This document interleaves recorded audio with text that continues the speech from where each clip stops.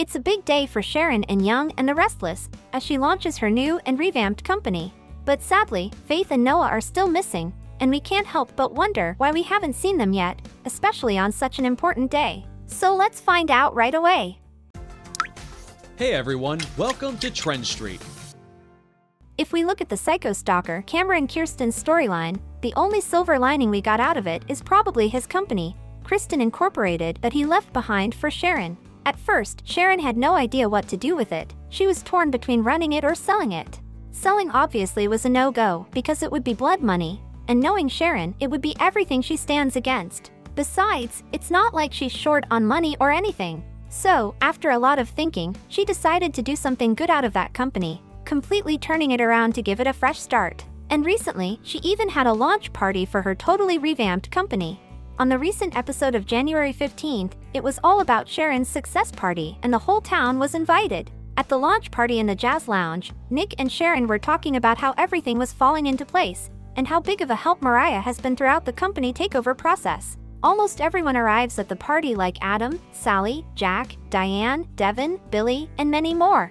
Sharon says in her speech that half the profits from the company will go to causes like underage alcohol abuse, and to Delia's foundation, New Hope, and the Abbott Winters Foundation. And since the company has a new mission, it definitely needs a new name. So she named the company Cassidy First Technology. Yup, it's after her dead daughter, who is also the twin sister of Mariah. Mariah and Nick, overwhelmed, share a hug, while everyone cheers Sharon for giving back.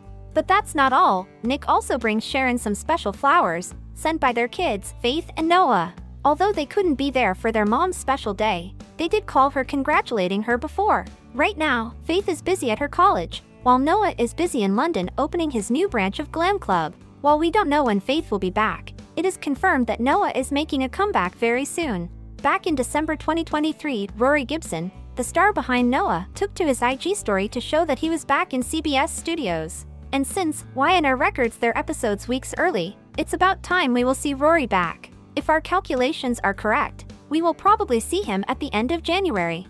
It was definitely sad to see Noah not being there for his mom, once again, on such an important day. But now, we know that he'll be back shortly. Will Noah come back and work for his mom? What do you guys think? Let us know in the comments below.